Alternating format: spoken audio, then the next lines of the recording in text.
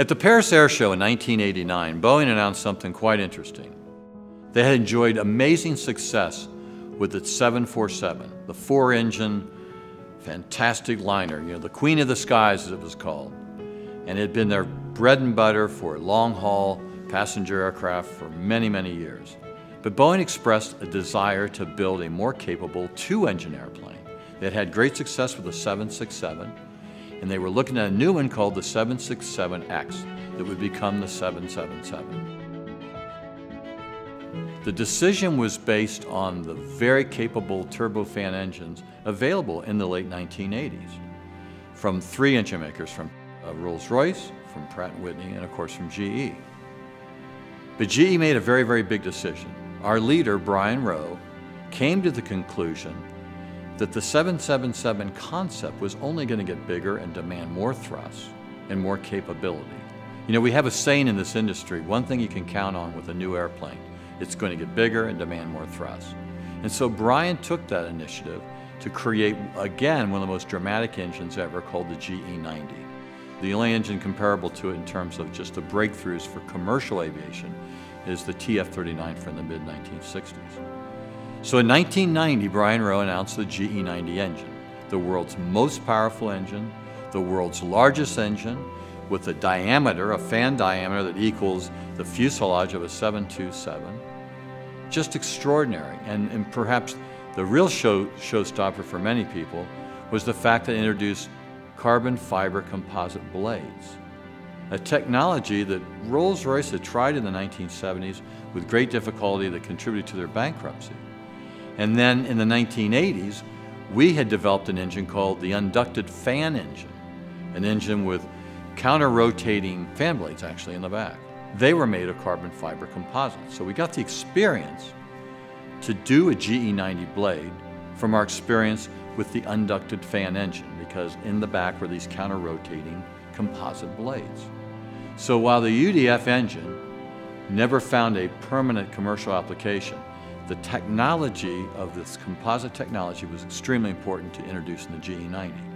So we have this very large GE90 with composite blades that has all this thrust capability well beyond 100,000 pounds of thrust. But we had a tremendous challenge from the early 1990s all the way to 1999. It was a decade of difficulty because we were introducing very unique technologies. The engine was very expensive. It was heavy because the aircraft hadn't grown to the size we had envisioned yet. And we became very quickly the third place competitor in this race because you had three engine manufacturers vying for 777 business. It was a very tremendous financial strain on the company. And as a result, by the time we got to 1998, we had a growth program for the engine called the GE90-102 engine. It was going to produce 102,000 pounds of thrust, and the program was canceled. And so the future of the GE90 looked pretty bleak in 1998. It was a tremendous drain on the company, and there were many that thought we'd never see another GE90 again. But all that would change the next year. Our new leader, Jim McNerney, became president of the company the year before, was very determined, and his team, to see a return of the GE90 as Boeing looked at larger 777s. And there was a concept they called the 777-300ER, and also another plane called the 200LR. These are larger 777s, and this played right into the thrust capability of the GE90. And we proposed an engine called the GE90-115B, an engine capable of 115,000 pounds of thrust, to compete for this new family of Boeing 777s. And we pursued it as a sole source agreement. Now remember, we're a company that's third place on the 777 aircraft program, and now we're vying for a sole source on a new family of airplanes. And we win that competition in July of 1999. The GE90-115 engine is launched, and it stuns the world. Boeing, in fact, tells many customers it's a niche market. We selected it as a sole source because we think we'll probably produce 400 to 500 airplanes. And then GE had the challenge of going out to airlines that already had Rolls-Royce and Pratt-powered 777s and said, now we would like you to buy an airplane with ours. So even though we had launched the program, there was a lot of work ahead in 1999 and year 2000.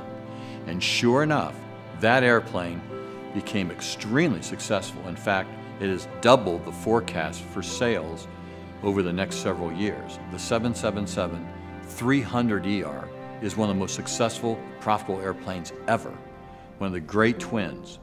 And the GE90 program became wildly successful, and its performance has been just brilliant. The GE90-115 may be one of the most profitable engines out there in service ever. And it helped us spawn a baby brother called the GEnx.